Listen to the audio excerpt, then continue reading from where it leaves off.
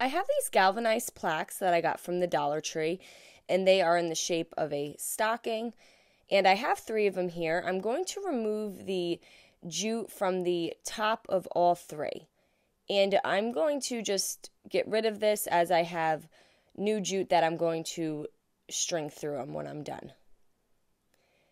Now, I'm going to use my Wise Owl Stain Eliminating Primer, and this comes in a few different colors. I'm going to use the white. You can also use the clear. And I'm using a Gen foam brush, and I'm just going to apply the primer to the top of each stocking. Now, the reason for the primer is whenever painting on metal, this will help adhere the paint. So if you ever paint on metal or glass, you do always want to prime. And I'm just going to do 2 coats. As you can tell, just with the 1 coat, it doesn't give full coverage, so you want that to fully dry. And then when you go and apply your 2nd coat, you will see that it gives much better coverage after the 2nd coat. And depending on the surface you are painting will depend on how the paint goes on, but after the 2 coats, this worked well on the metal. Now I'm going to use some Wise Owl Black Chalk Synthesis paint, and I'm going to paint on top of the primer with the Wise Owl Black. And you just want to make sure everything is fully dry before you move to the next step.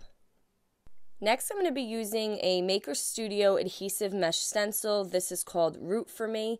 It's an 8.5 by 11 inch stencil, and I like the different borders and designs throughout the top of it. And I'm going to lay the design on top of the black paint, so the top portion of the stocking, and I'm just going to lay the white backing back on the areas I'm not using. I have some white gel art ink. I'm going to put some on a plate, and then I'm going to take my silicone spread pal, and I'm going to spread the ink on top of my mesh stencil. Now you want to make sure that you put enough so that it goes through the screen on the stencil, but you do not want to overwork it. And once that was fully covered, I just lifted it, and you can see how this gives a really nice finish. You don't have any bleeding in your stencil, so these mesh stencils are great, especially if you're a beginner with stenciling. And then I'm just going to set that one aside to dry. And then I'm going to flip it over, and I'm going to do the other portion of the design on top of my 2nd stocking. And again, I'm just spreading the ink on top of the mesh stencil, making sure I cover all the areas that I need. And then when I lift it, we have this really nice design. Now I'm going to repeat the same exact step on my 3rd stocking. I did have to wash the mesh stencil in between use here.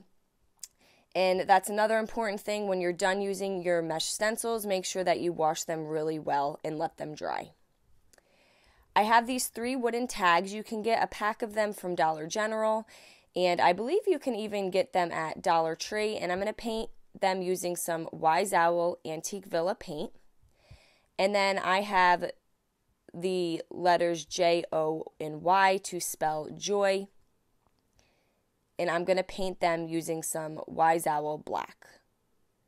Now, you do not have to make a word. You could just do initials for people that you know.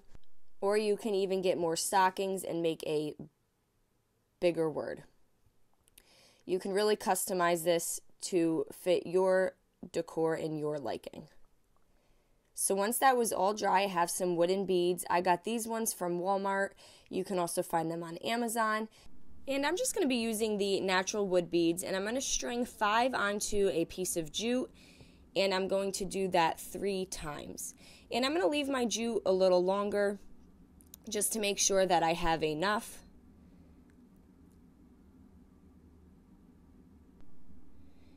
Then I'm going to take the end of the jute and I'm going to string it through the hole in the wood tag.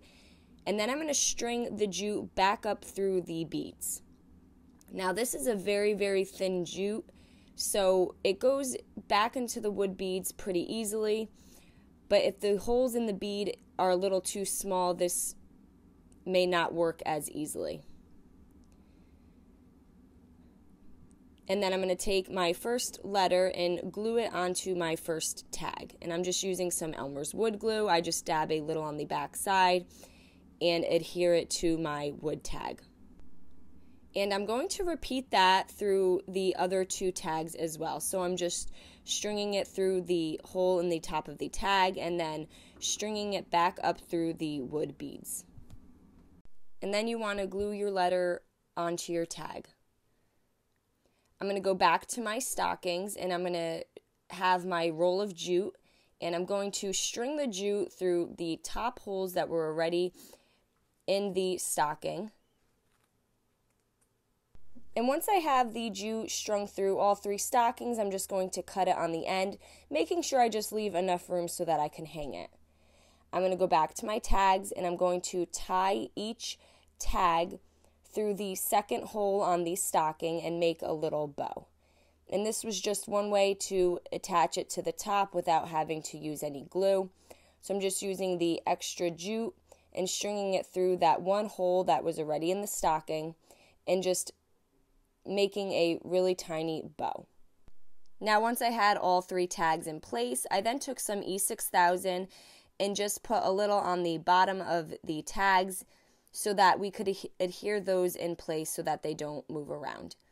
And there we go. Now we just have this really cute joy stocking garland.